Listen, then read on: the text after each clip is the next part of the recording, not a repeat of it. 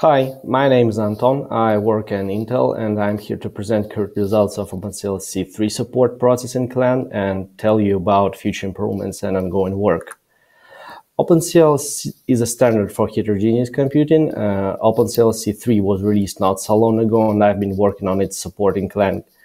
New language standard is now backward compatible with 1.2 and makes 2.0 features optional, which allows vendors to port OpenCL implementations on a high variety of devices by choosing necessary functionality to implement.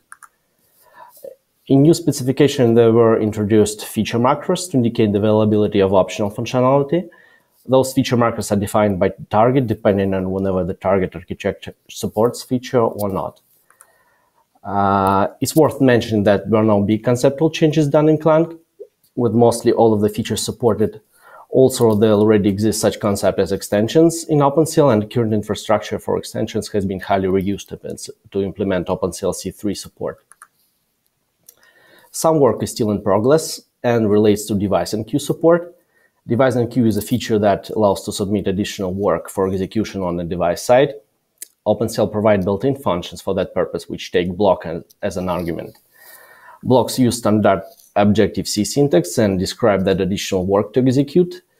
They are initialized with block literal expression containing a function to execute and some additional fields, which also may be values of captured variables.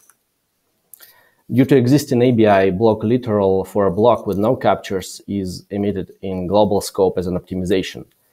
In OpenCL, global address space is used now for such block literal, and this is actually valid. However, in OpenCL C 3, support of global variables in global address space is an optional feature, and if that feature is not supported, that is actually an incorrect IR emission. Now it proposed to emit a block literal for blocks with no captures in local scope. That doesn't work for blocks which are declared in global scope, as they have to be initialized at the moment of declaration. For global blocks, some refactoring in code generation may be needed to support constant address space, but that's currently under discussion yet. As it comes to refactoring, processing of implicit type definitions was simplified. For example, AST nodes for some types which depend on certain features were created whenever the functionality is supported or not.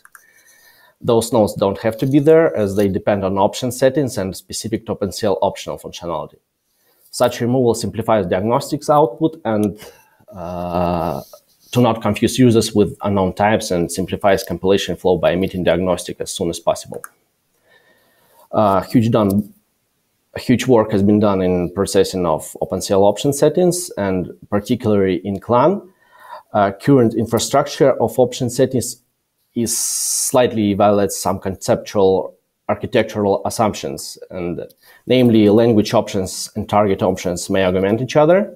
For example, language specification may define the size of some type, and eventually this also works in a reverse direction when target capabilities allow some specific language constructions. By the way, this is actually the case for OpenCL, for example, for generic address space, pipes, and blocks. But there are some other cases, such as arithmetic fences and Altivec extension and PPC target. As a result, target is not immutable after its creation as it meant to be. There is a method adjust which actually informs the target information about language options, and that's target information modified. This is not an elegant solution, and there have been proposed some extensions to current interfaces, in particular distinguishing responsibilities in this whole process of option settings. Target information is created in regards to language settings, while language settings are allowed to be changed further.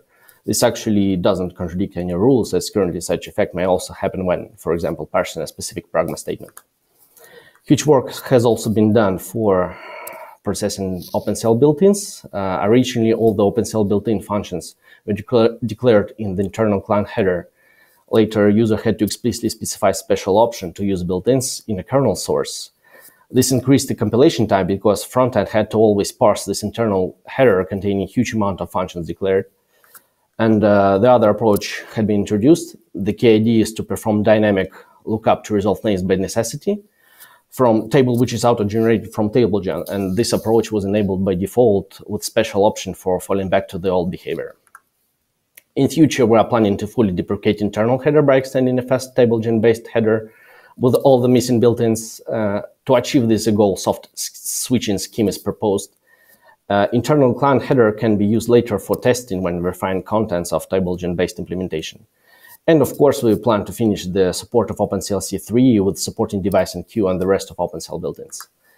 That's the list of contributors. Thanks everyone who participated and continues to work on OpenCL C 3 and on OpenCL support in CLANG in general. Feel free to reach us out via mailing list. That's all I have for today. Thanks for attention.